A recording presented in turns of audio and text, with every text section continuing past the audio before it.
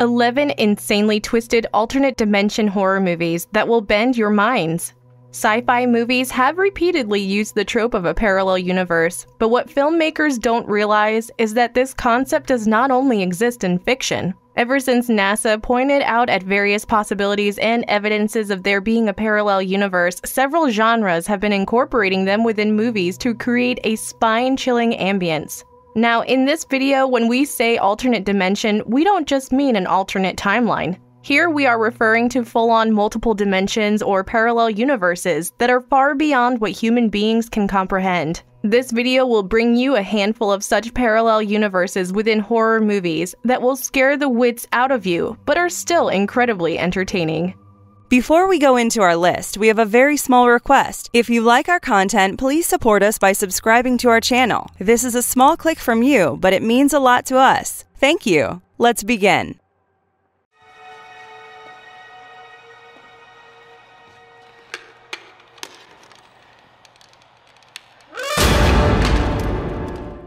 The Baby's Room, 2006. Juan is a sports journalist who lives a peaceful life with his wife Sonia. They give birth to a beautiful baby and move to a new neighborhood, into a house that needs repairs. Juan's sister and brother-in-law soon visit the couple and gift them with an electronic nanny cam to place in the baby's room. Soon Juan and Sonia begin hearing voices at night, but they can't see anyone. He installs an alarm in the house so that they can be alerted of any intruders. After this, he began noticing a man's voice in the baby's room and makes his way to protect his son. Sonia believes her husband is becoming paranoid and decides to take the baby and stay at her folks for some time. With the help of a former journalist named Domingo, Juan investigates the strange whereabouts in his house. They discover that the noises are occurring due to Schrodinger's cat and the paradox attached to the experiment. He then realizes the existence of a completely different universe. The Baby's Room, directed by Alex de la Iglesia, is a Spanish television film that exercises one's paranoia's limits to build up the tension surrounding an alternate dimension. Besides themes of insecurity and inadequacy, which are visible in Juan's character, the critical aspect to focus on is the source of the noises heard in the baby's bedroom.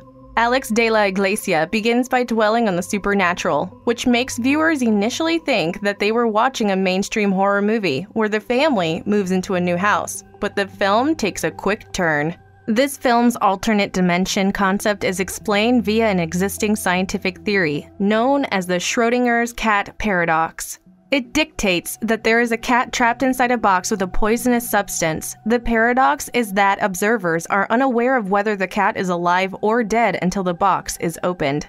Moreover, the opening of the box is integral to triggering the effect of the poison. There lies the paradox in this well-paced film with a frightening premise. It's important to note that viewers are scared even more once they realize that it's not merely the supernatural that drives this film's central idea of horror.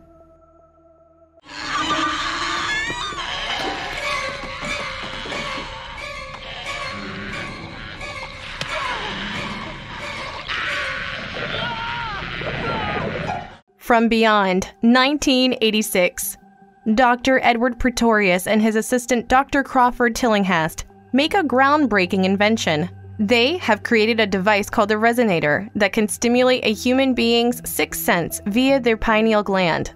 With this, they can see things beyond the scope of regular perceptible reality. When Crawford tries to activate the device, he sees flying creatures and is bitten by one of them. He immediately calls Dr. Pretorius. Although he sees it losing control, Pretorius refuses to turn it off, driven by his greed for power.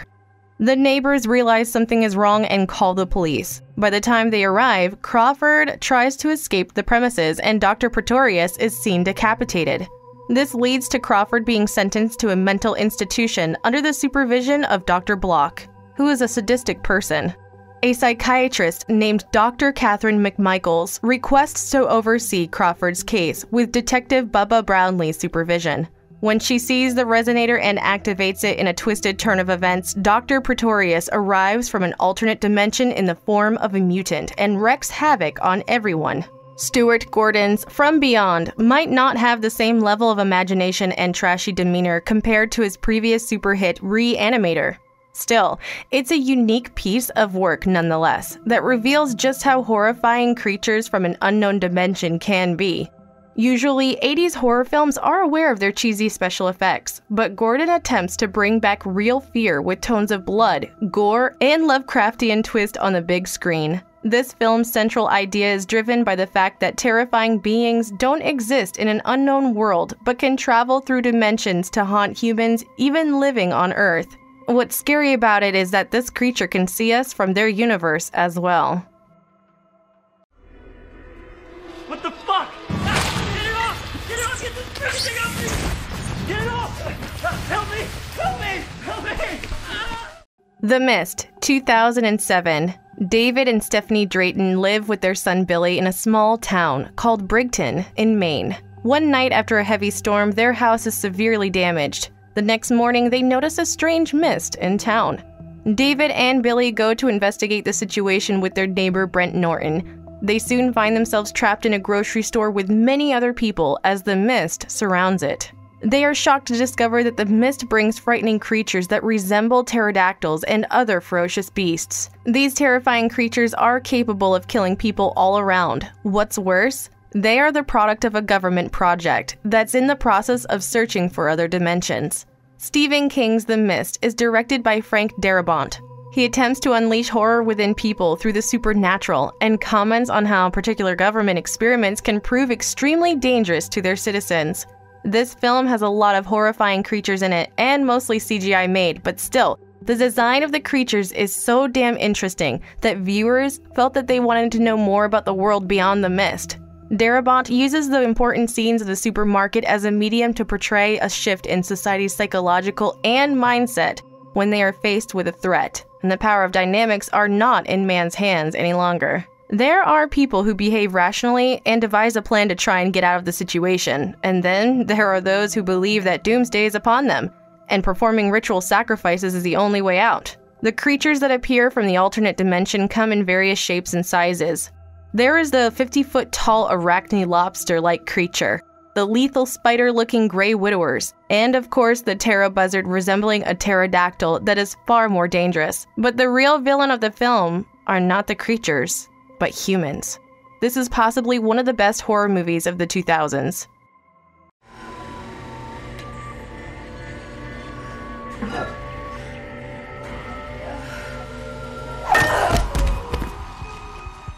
Coherence, 2013. One evening in Northern California, 8 people get together for dinner.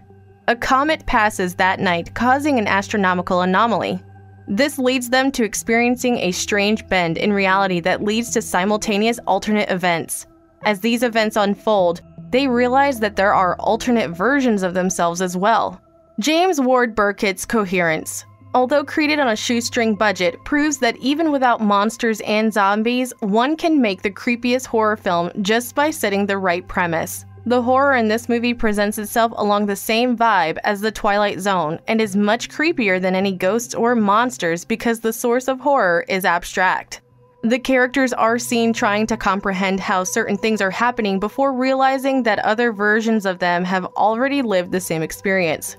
Coherence exhibits the possibility of multiple alternate realities where human beings perform the same actions through intricate details like notes and broken glasses, stuck in a time loop. The film might not be a masterpiece, but it contains a refreshing change in willingness to embrace the unknown, wrapped in a mysterious, eerie atmosphere.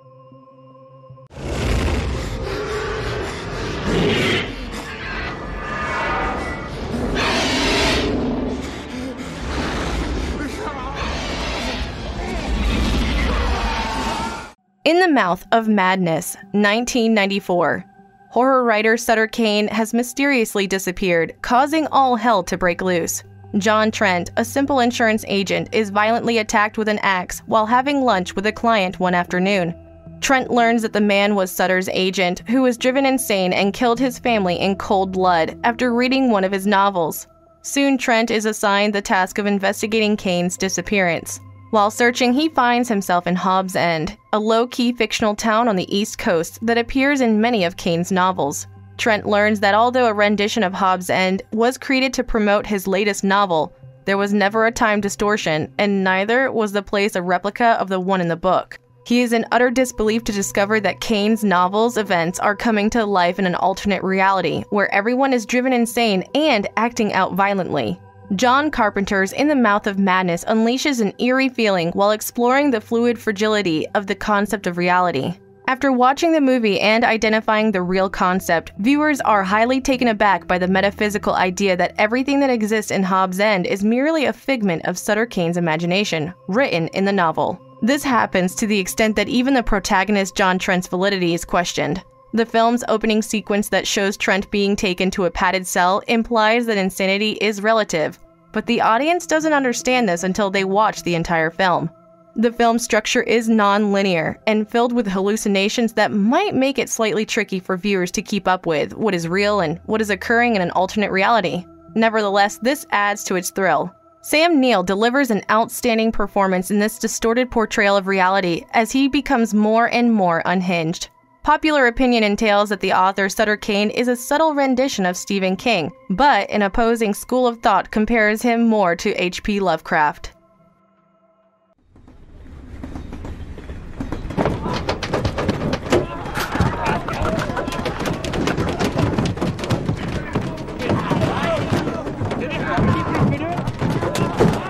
Under the Skin, 2013.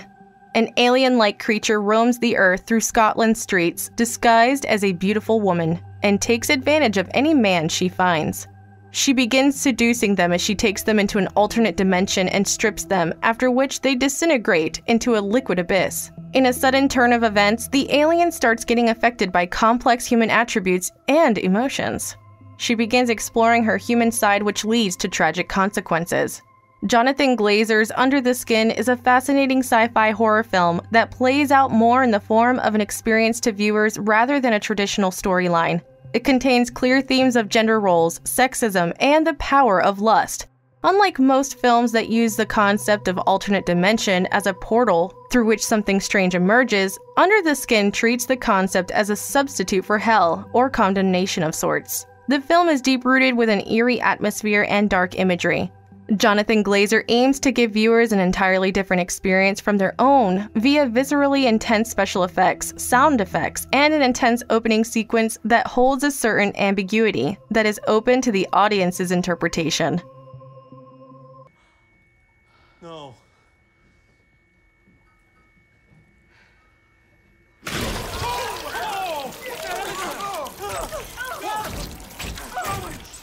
The Cloverfield Paradox, 2018. When Earth faces an energy crisis in the future, a multinational crew assembled by Cloverfield Station tests the Shepard Particle Accelerator. This device is expected to generate energy that can benefit nations worldwide and solve all their problems. However, things go south when the experiment goes wrong and causes severe damage, opening a portal to an alternate dimension in the process. There, they find a woman with wires all over her inside the wall. They discover that she also works at the Cloverfield Station in the other dimension. The crew now has to find a way to return to their world, or maybe their experiment has changed their world forever.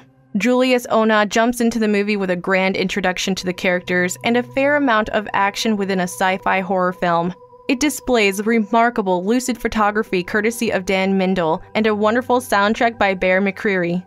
It presents viewers with a handful of high-impact shock moments that begin with planet Earth disappearing and the characters finding themselves stranded in another dimension. The Cloverfield Paradox interestingly uses the concept of this other dimension to portray a solution to an environmental problem.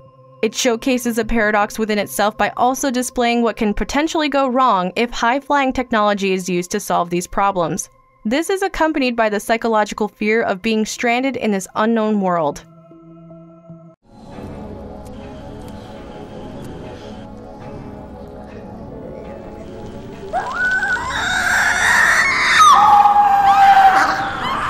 Silent Hill, 2006. Rose Da Silva is severely disturbed by her adoptive daughter Sharon's nightmares, sleepwalking, and screams about a small town in West Virginia called Silent Hill. The town has been abandoned for the last 30 years due to a massive fire caused by a coal seam. Rose decides to take her daughter to Silent Hill to investigate the source of her nightmares and her connection to the place. While driving there, a police officer becomes suspicious of her motives, but Rose shakes her off their trail. However, things take a turn when a young girl appears out of nowhere on the road before them, and Rose crashes into her, becoming unconscious. When she wakes up, she sees herself within the foggy streets of Silent Hill, and Sharon is missing. Christoph Gans's Silent Hill is crafted with remarkable graphics, special effects, and surrealistic images. These create the impact of both a breathtaking view but an extremely eerie vibe amongst the foggy town, where one can see nothing beyond 2 feet. Gans makes this film resemble an experimental art film with terrific visuals and multiple dimensions of reality. It's an adaptation of Konami's 1999 video game of the same name, with the same amount of violence, gore, and thrill elements. Like the game, the film also has the real world where Rose's husband arrives to look for his wife and daughter and feels them because they are in exactly the same location in an alternate dimension. Additionally, there is the fog world where Rose is desperately looking for Sharon within Silent Hill. This is an extremely underrated gem that got unfairly judged by the critics. This is a really good piece of entertainment if you go into it without making an opinion about it.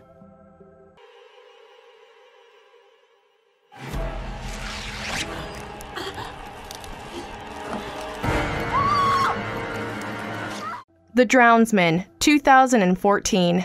Madison is traumatized after she almost drowns in a lake, so she confines herself due to her fear. Because of not being able to comprehend what happened to her while she was underwater, she develops hydrophobia. Soon, her fear and paranoia gets worse, and she begins having visions of a dark figure. After she struggles with this mental stress for a year, her friends attempt to help her by making her face them. However, things go wrong when they unknowingly open a floodgate to an alternate universe, a dark place where none of them are safe. As Madison and her friends explore the history and context behind her visions, this dark figure reaches out and begins dragging them into extreme, life-threatening darkness. If Chad Archibald's The Drownsman had been released in the 1980s, it would have been a cult classic of all time. The film progresses with utmost style and speed as it instills nerve-wracking fear of the unknown dimension on viewers. The film's dark figure is an integral part of the horror, but without stepping into the alternate dimension, the film wouldn't have been nearly as scary and exciting. First, it acts as the place that the protagonist visited where she develops her fear. And secondly, it's treated as the place where she and her friends step into it to get rid of this fear. Learning about the history and source of the alternate dimension is an extremely interesting piece of the film.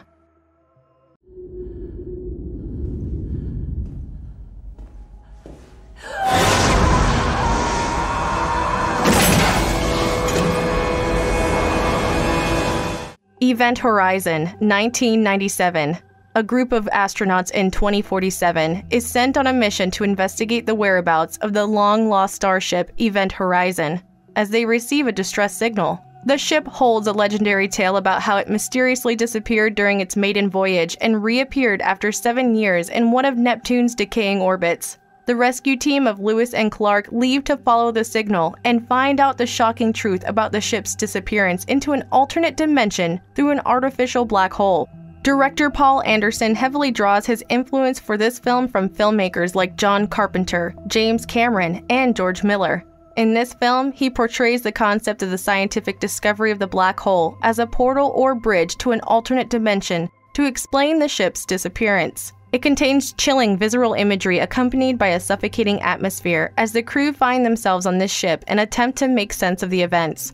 Viewers must know that the concepts and theories used in this film aren't entirely fictional. Some have been integrated from factual scientific theories to create an intriguing premise. What makes viewers smile is that every intricate piece of technology has been created carefully, with a few anachronistic details to instill humor. Unfortunately, this movie was released at a time when neither the critics or fans could comprehend its value.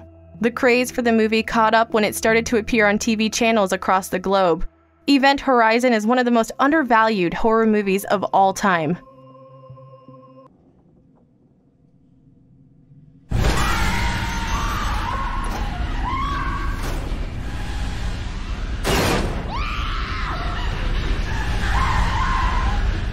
The Banshee Chapter, 2013. Anne, an investigative journalist, is trying to seek out a friend of hers who went missing after consuming an undocumented chemical used for research. This chemical was being tested on civilians by the CIA in a project known as MK Ultra. She has to unwind through a confusing trail of evidence until she finds herself amidst a disturbing world where several Black Ops chemical tests are under procedure. Here she also notices unexplainable radio transmissions and lopsided entities in the dark night. Anne is willing to do anything to uncover what had happened to her friend, but unfortunately, these entities are on her trail. The Banshee chapter, directed by Blair Erickson, gives viewers a whole new method of visiting an alternate dimension. With a little bit of ambiguity and a whole lot of thrill, viewers are taken to a dark atmosphere with creepy images and entities. This occurs merely by ingesting a certain chemical, making the human mind a medium of communication for these terrifying, disfigured entities. Using monsters as a result of government experiments has been seen before in several movies, but Erickson takes it up a notch by also adding chemically induced sensations to the deal. These kinds of movies don't make big bucks at the box office and will be called out as underrated gems by critics after 2 decades of its release. But you don't want to miss this one. It's an example of experimental filmmaking gone right. If you guys enjoyed this video, give us a like, subscribe, and press that bell icon that will help you get notifications. We upload an awesome video every day. Have an amazing day ahead and stay safe.